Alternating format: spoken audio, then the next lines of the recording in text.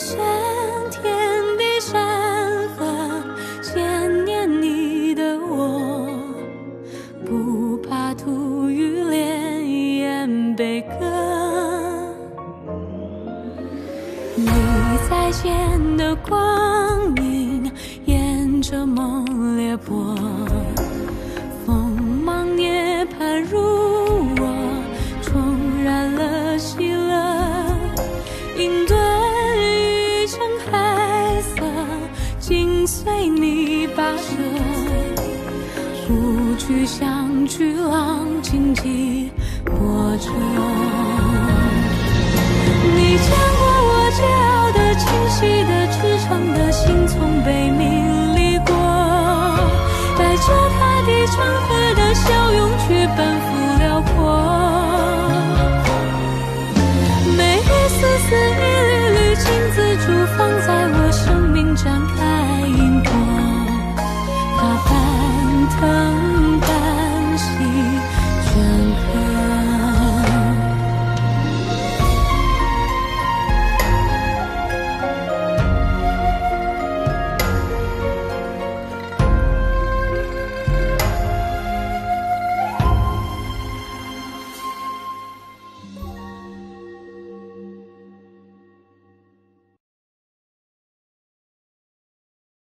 更适合中国宝宝体质的飞鹤奶粉，邀您收看高光时刻。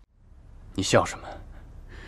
我笑你们这些人只是嘴上虔诚，真神就在殿上，你们却视而不见。荣耀60系列 Vlog 视频手机，美放手去拍，邀您收看斛珠夫人。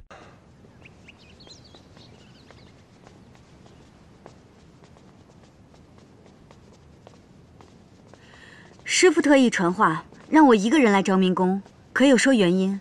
不曾，就说请纯容妃醒了就即刻过去。你可以叫醒我的呀。青海宫说纯容妃这些日子太累了，特意嘱咐不要叫你。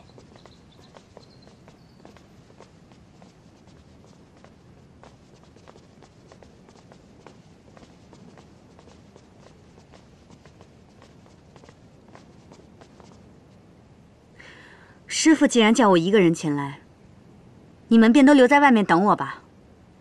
是。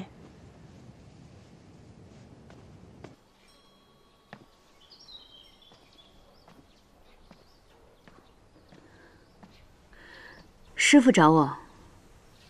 坐。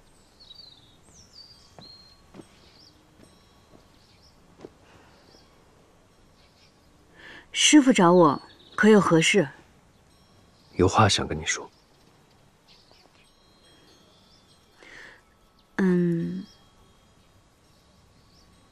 昭明宫的人呢？他们都出去办事了。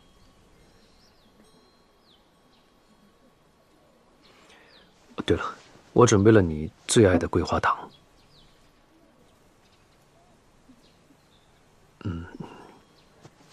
卓英今日刚寄来的信。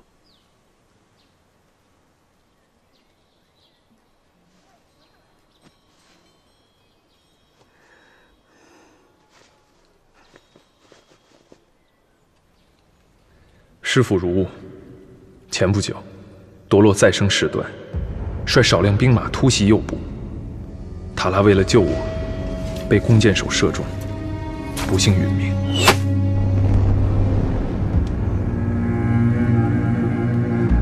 为了不损伤太多湖库部署，我一人单骑，将多洛引至一空旷处。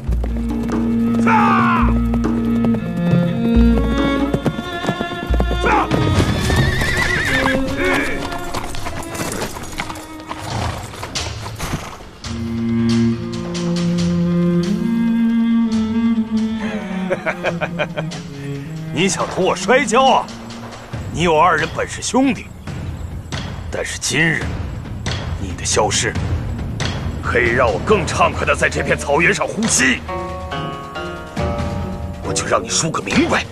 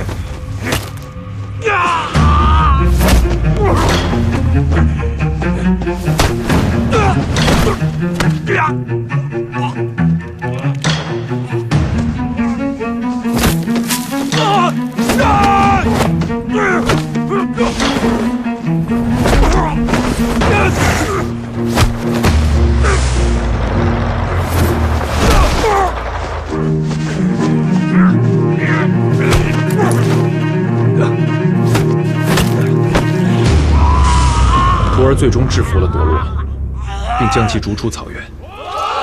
徒儿不负师父，如今已是左部敦王，渤海，左部和右部交好，草原上不再有战争。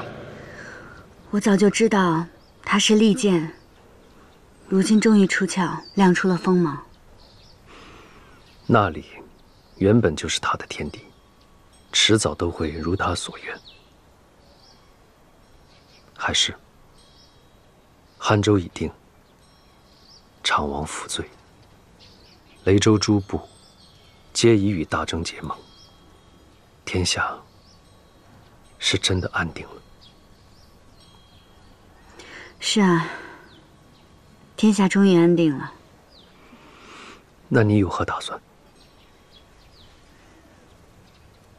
打算？我当初把你送入宫，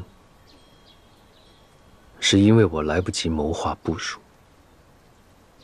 我怕我死了之后，昶王会伤害你。我也知道你的性子，你不喜欢待在宫中，你喜欢自由。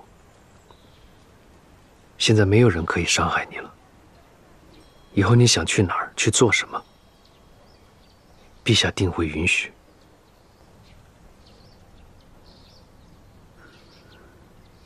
师父又想赶我走？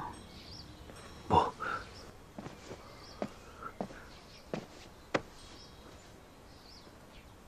我想跟你一起走。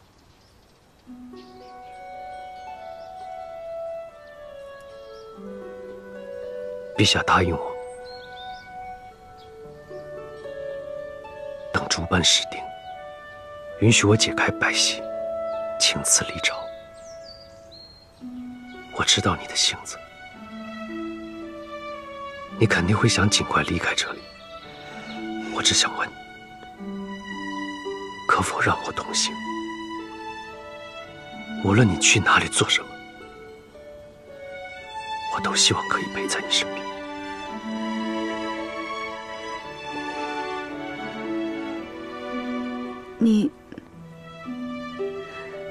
你为何要陪在我身边？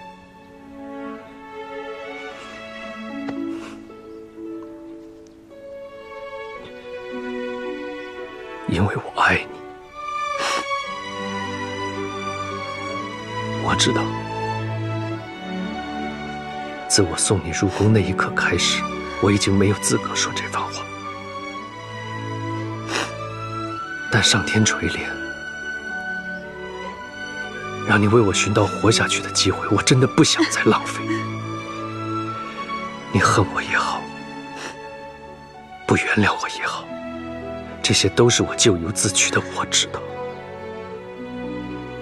但我希望你至少再给我一次机会，最后一次，要把我当初负你的、不开心的、不美好的回忆换成开心、幸福的回忆，好吗？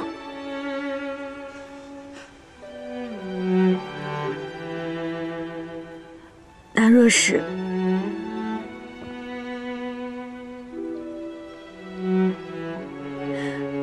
我不愿意呢？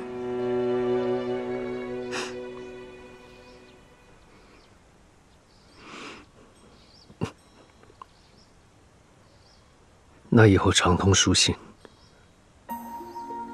偶尔让我看看你也行。方敬明，你为何这么容易放弃啊？你知道我等你这番话等了多久？我以为我这辈子都听不到你这番话了，你为何刚说出来又要改变主意？对不起，是我错了。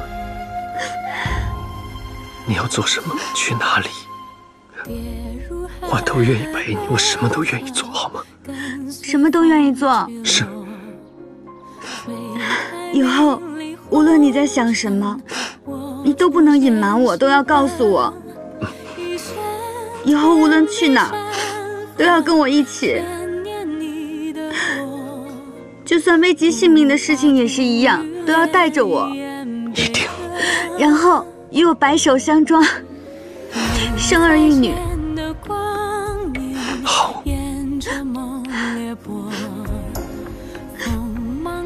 可是我又怕你说话不算话了。我现在要你都写下来，签字画押，可以吗？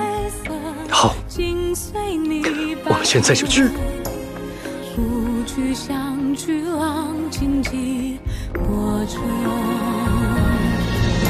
你见过我桀骜的、清晰的、赤诚的心，从被名利过，带着他的长河的笑容去奔赴辽阔。每一丝丝、一缕缕金子珠放在我生命展开因果，它奔腾般细镌刻。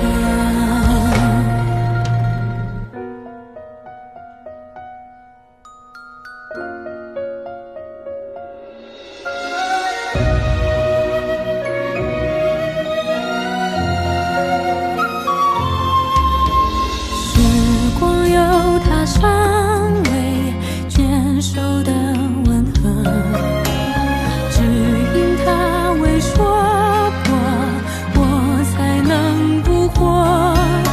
悄然命运交错，爱闯入寂寞，似雨落风人轻轻吻过。你见过我桀骜的、清晰的、赤诚的心，从被名利过，带着他的长河的笑容去奔赴辽阔。每一丝丝、一缕缕金子珠放在我生命展开因果。是这样吗？眼下就剩签字画押了。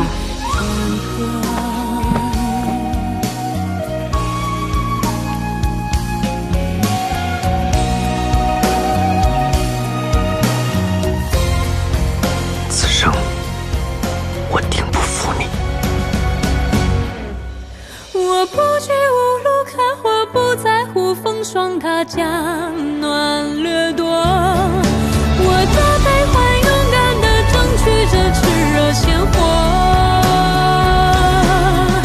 每一天天一点点，我期望的一切有了轮廓，让我为它精心描摹，写一世风华来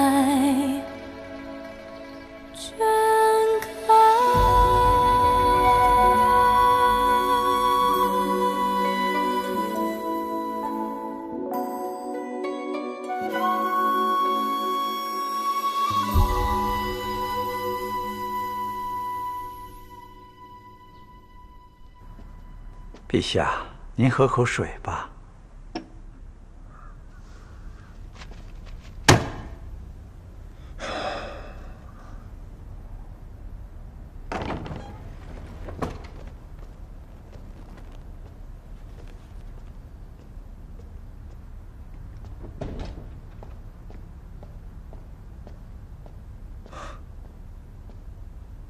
臣参见陛下。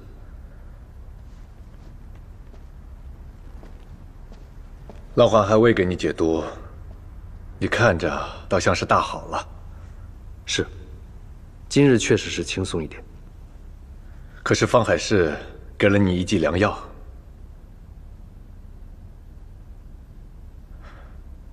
是啊，如今四海平稳，又有了解毒之法，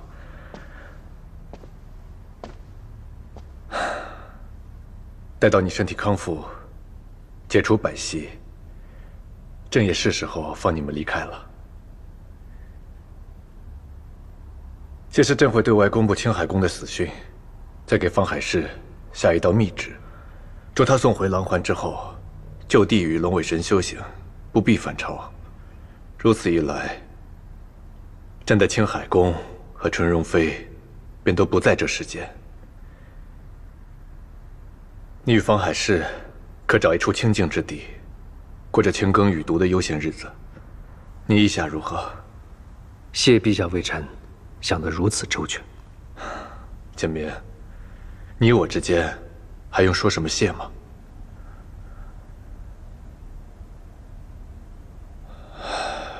只是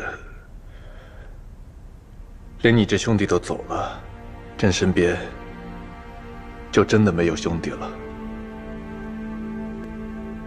陛下是为昶王之事忧心。朕知道，坐在这位置，本不该有什么私心。可今日诏狱传来消息，姬昶在狱中时常抑郁，御医说，怕是得了失心疯了。如今，大臣们的折子像雪片一样堆在朕的案几上，都要朕严惩姬昶。朕知道，姬昶按罪当斩，可他是朕在这个世上唯一的血亲了，如今又得了病，朕实在下不了手。简明，姬昶如今已经没有了志愿，掀不起什么风浪了。朕若是就此软禁他，你意下如何？陛下顾念亲情，想网开一面是人之常情。可是昶王身负多条命案，证据确凿，陛下如若不谨慎处理的话，恐怕难以服众。再说，昶王善于韬光养晦，隐藏实力。如果陛下留他在身边的话，臣会有担忧。希望陛下可以三思而行。好，朕知道了。你身上的毒还没解，不宜久立，快回去歇息吧。臣先告退。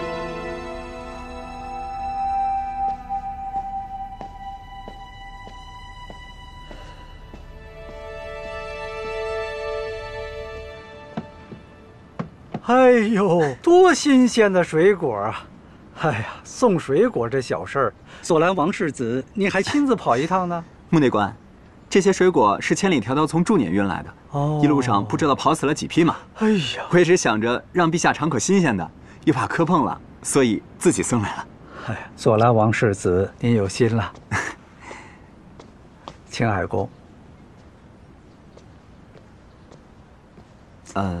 穆内官，我尚未获准探望提拉阿姐。哦，这些水果也有劳您送些去玉安宫。好的，好的，奴婢明白。索兰王世子，您放心就是了。那奴婢这就去禀报陛下。费心了。好。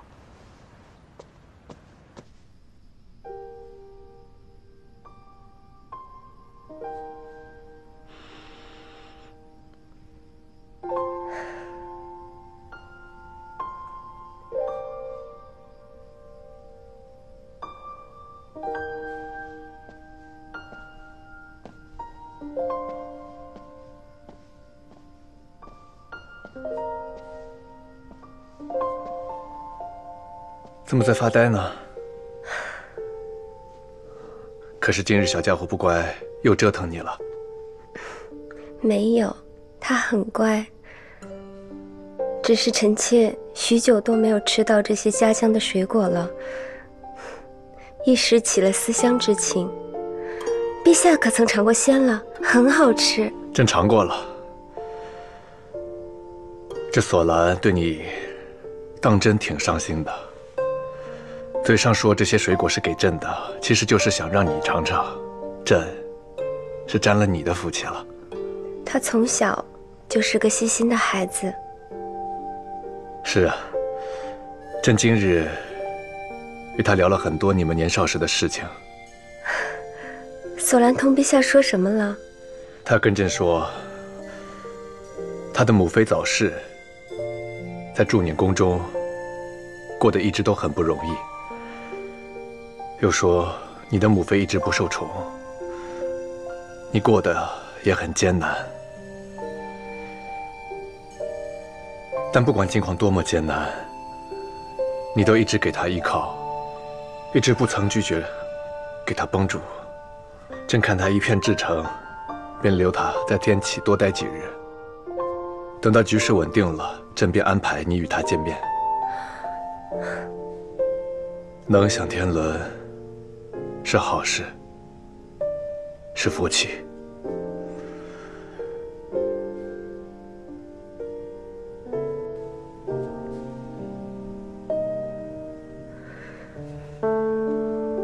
陛下，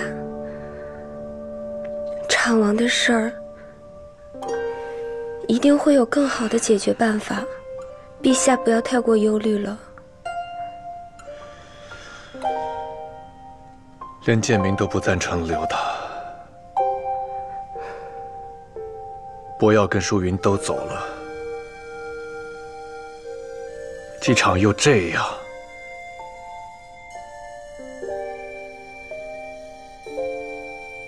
可能身在皇家，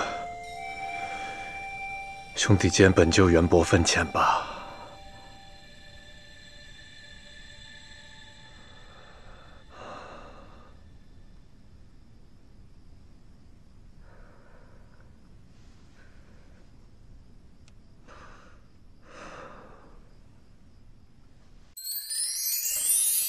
一只水饺一只虾，好吃就是思念金牌虾水饺，水饺吃思念，好运在虎年。思念金牌虾水饺，邀您继续观看《斛珠夫人》。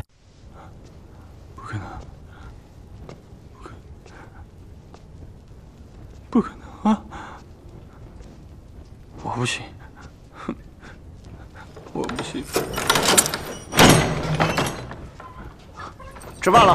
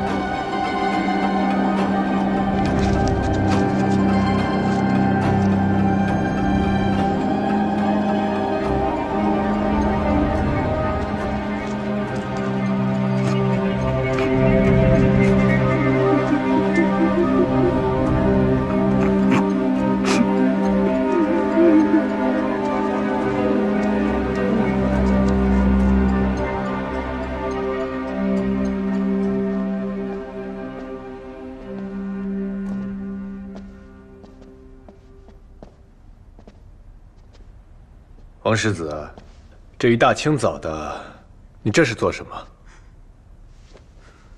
起来吧。陛下，索兰是前来请罪的。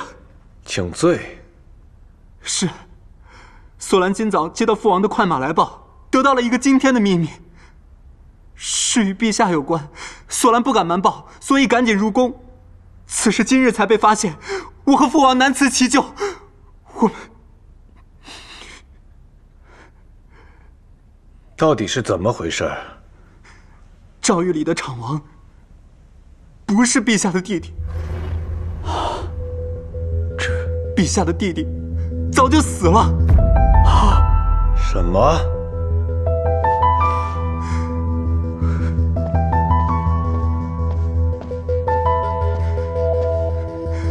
昶王谋逆之事传回驻辇宫中，一个服侍过昶王的老工人不小心喝多酒，无意中向别人道出了如此秘辛。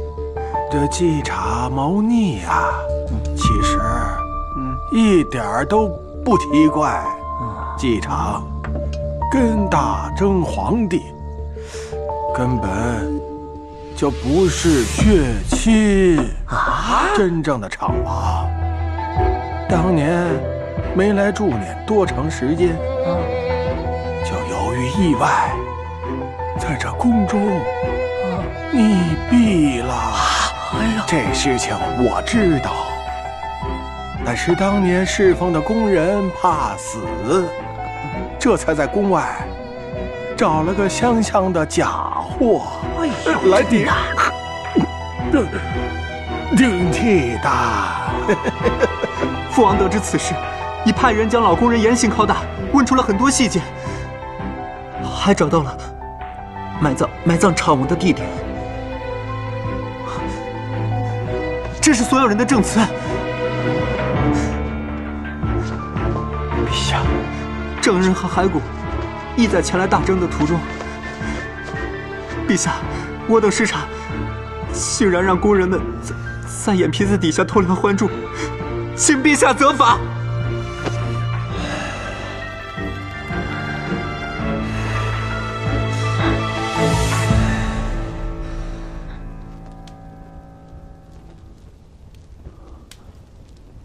不可能！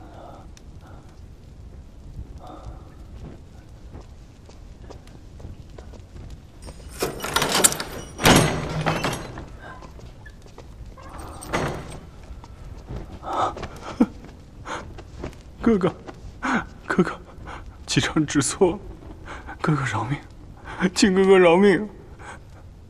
哥哥，姬昌知错了，哥哥，哥哥。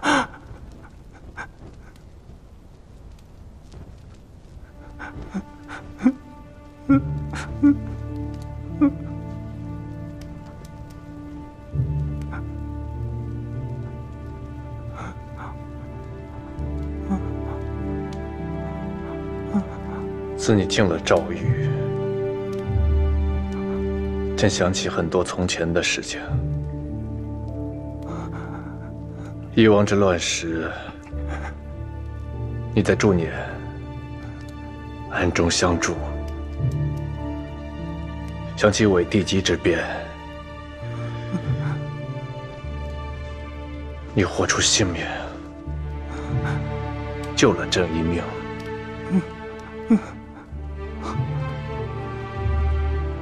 你可记得你曾说过，只要朕待你好，你便也会待朕好。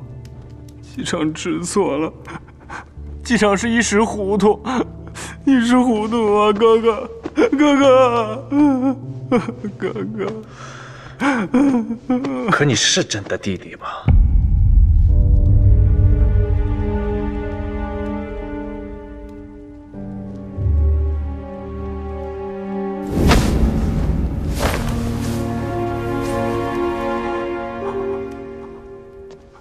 哥哥，哥哥，不要听信大人的谗言啊！进去。哥哥，他们就是不想让我活，你不要听信谗言啊！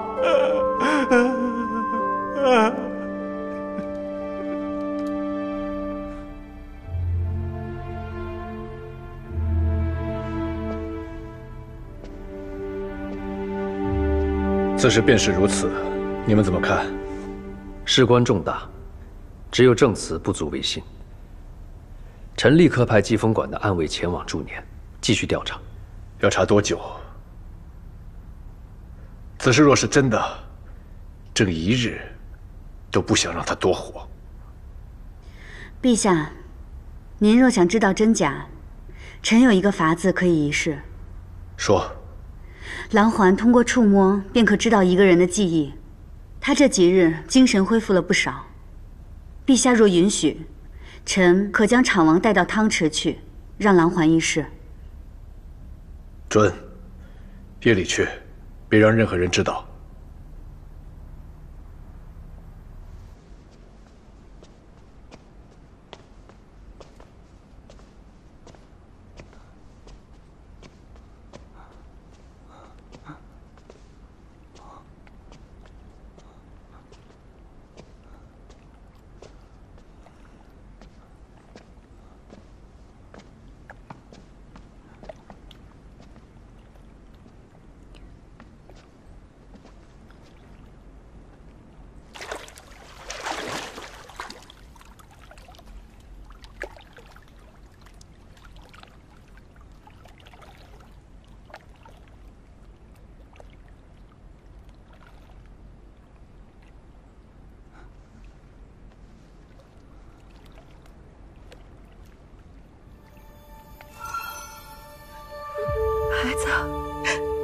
怪阿娘狠心，若不把你卖了，不光你没得吃，家里的弟弟妹妹也要饿死的。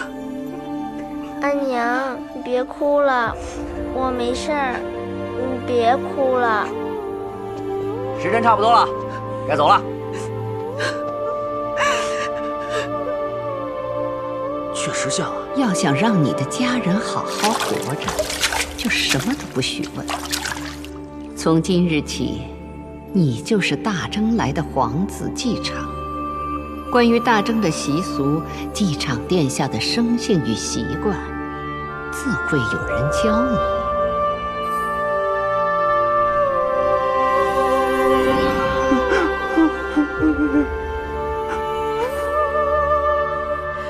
他不是真的厂王吧？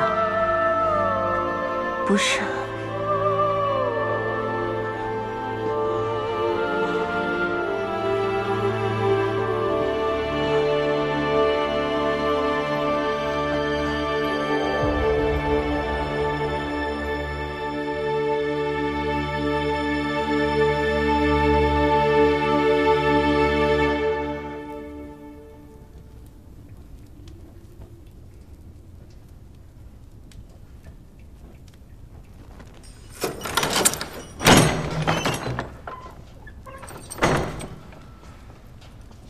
你先退下吧。我以为帝旭会将此事昭告天下，把我凌迟处死，想不到竟派你来送毒药。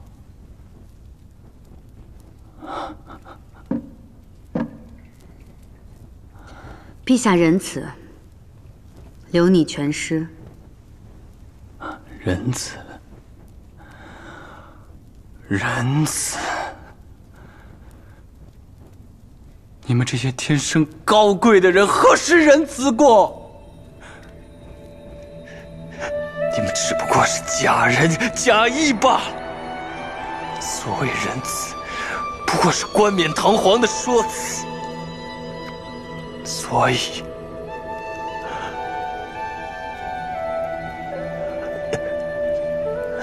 所以我要像你们一样，让自己强大变高贵，才能保得住自己，别人才不敢欺负我。是否高贵，与出身无关。我本就在渔村长大，我阿娘就是普通的渔民，但她为了万民福祉，甘愿舍命。她的高贵，你就算统一九州，也比不过。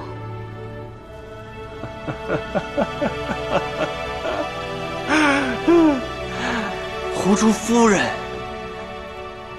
你别说那些让别人当圣人的鬼话。我不懂。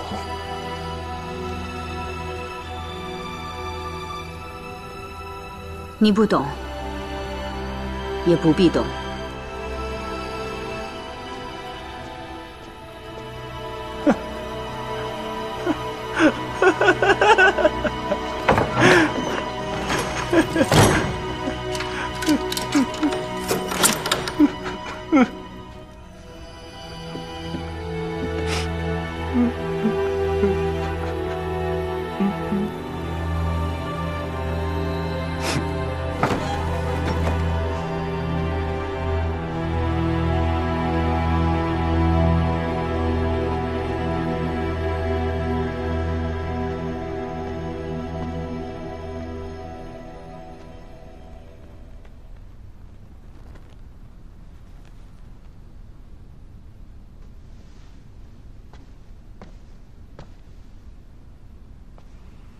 我都知道了，应该是我去的。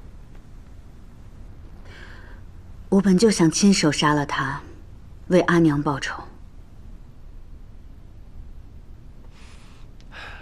你的脸色很白，手很凉。我还以为，若是我亲手杀了他，自己会很痛快。结果并没有。想起来，也是让人觉得又可悲又凄凉。因果循环，每个人都要为自己所做的事付出代价，不必深想。师父，陛下对此事如此震怒，却秘而不宣瞒了下来，也不更开处刑，这是为何？多半是为了淑容妃。为了提篮？这次的事，虽说是索兰王世子亲向陛下捅破，但提供的证词却有待推敲，很难说驻辇王君是否早知此事。但怕生事端，所以之前没有点破。如果将此事昭示天下，大张旗鼓的彻查，查出什么，恐怕不是陛下所乐见。若此事真的与驻辇有关，恐怕会伤及提篮在宫中的地位。如果驻辇牵涉其中，朝臣们必定会上折子，奏请陛下将淑容妃废除。淑容妃即将生产，如果把事情闹大的话，不仅会影响她的心情，也会影响孩子将来的地位。而且万一诞下皇子的话，将来立储之事会变得非常艰难。为了淑容妃，为了孩子，陛下唯有咽下这口气。可是那汤前自幼便跟着昶王去了驻辇，他现在不宜查他。陛下的意思是按兵不动。陛下真的为提篮想得很周到，只是这样的话，民间又会议论纷纷，说他这个人冷酷无情，连自己唯一的弟弟都要斩草除根。如果他们真的这样说，陛下大约会说，朕已经名声不好了，多一件事也无关痛痒。哼，其实陛下有很多难处。怎么了？我突然想到，那日陛下替你解释，也说了你很多，最后也是这句话：简明，他其实有很多难处。你们两个果然亲厚，更似亲兄弟。我一直很好奇，他那日究竟跟你说了什么？说了很多，说了以前的事情。陛下他懂你，你放心，我以后会比陛下更加懂你，任何事情都会陪在你身边，不会再让你独自经历那些了。我以后也会一直陪你，宠你，爱你，哄你开心。除了这些，什么都不做。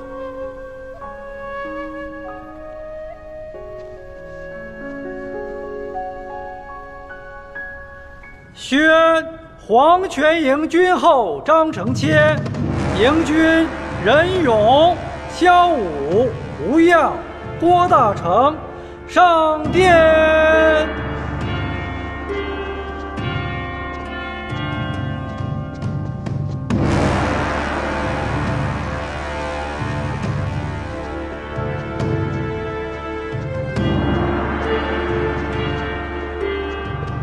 黄泉营军后张承谦，营军任勇，营军萧武，营军吴恙，营军郭大成，叩见陛下。平身。此番尔等秦王有功，赏。皇帝陛下有旨。黄泉营军后张承谦擢封明威将军，赏金100两，上好3犀1副。黄泉营营军任勇、萧武、吴恙、郭大成擢封参军，赏金50两，上好鞍甲1副。钦此。谢陛下。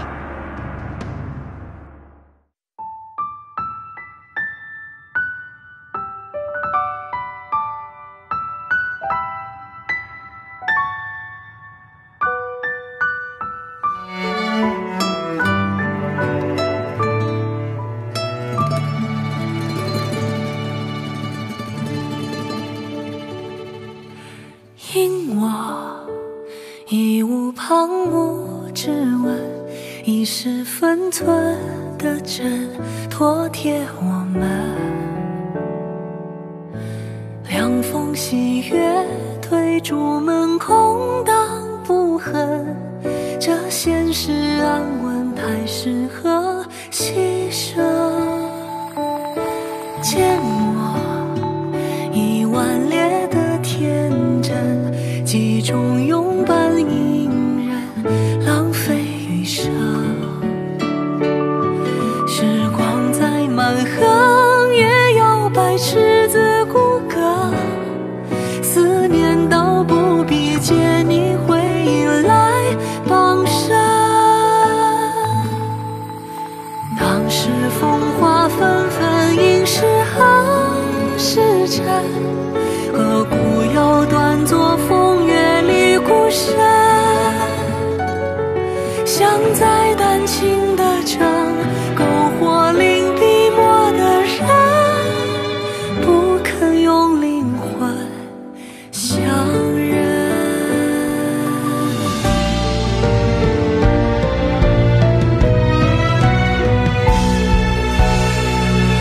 望你余生涉水而去的孤独，就不要至于我在的篇幅。未必踏平的路，铭定在我的眉目。